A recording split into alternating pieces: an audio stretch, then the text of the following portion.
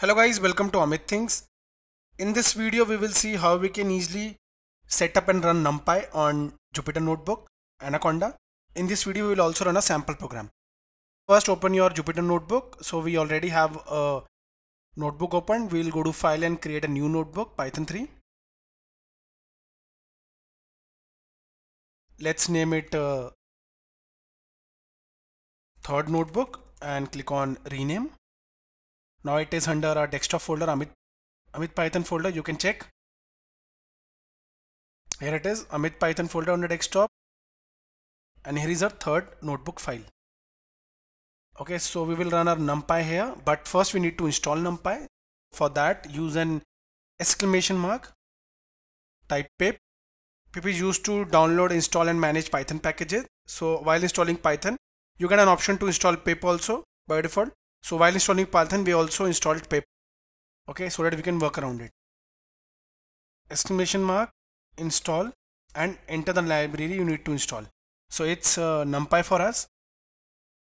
So now after typing the command, click on run. Now we ran it successfully. Okay, now I'll type import command. The import command is used to import the particular library in your program. So I'll use an import NumPy and also use an alias using as. Now what is an alias? We used an alias as np so that we don't need to write NumPy text again and again. We use a shorter form. So np is here. Now when I'll run it, there won't be any error. Okay, so through this you can easily work around installing any library. Now let us quickly run our first program. NumPy is basically an open source Python library that will allow you to work with multi-dimensional arrays and matrices on Python. Okay, you can also use the mathematical functions provided by NumPy for all this stuff. Okay, NumPy stands for numerical Python and is basically written in Python and C.